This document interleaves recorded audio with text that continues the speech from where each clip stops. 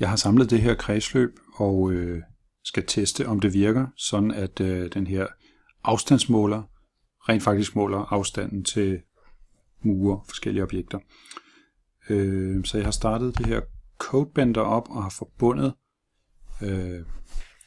Arduinoen, denne her, til Codebender via den nederste mulighed her, der hedder noget med USB. Jeg har valgt den rigtige type Arduino, det er en Uno, jeg bruger.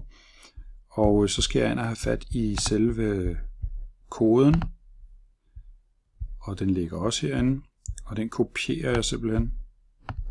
Jeg skal have det hele med.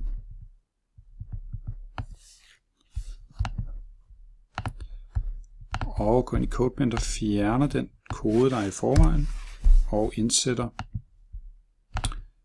den, jeg lige har hentet. Jeg kan verificere, at koden er rigtig.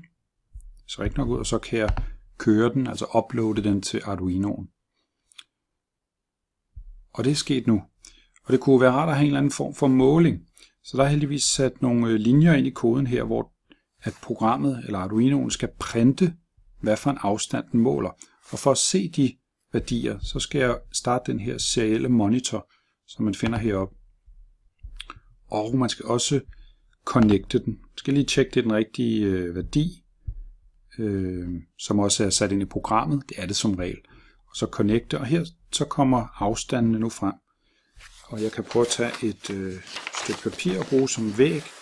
Så når jeg går tæt på måleren, så viser den en ganske kort afstand. Og tager jeg papiret længere væk fra måleren, så viser det en længere afstand. Og fjerner jeg papiret, så viser det den længste afstand. Så det var altså Seriel monitoren og uploade et program til Arduino. Tak.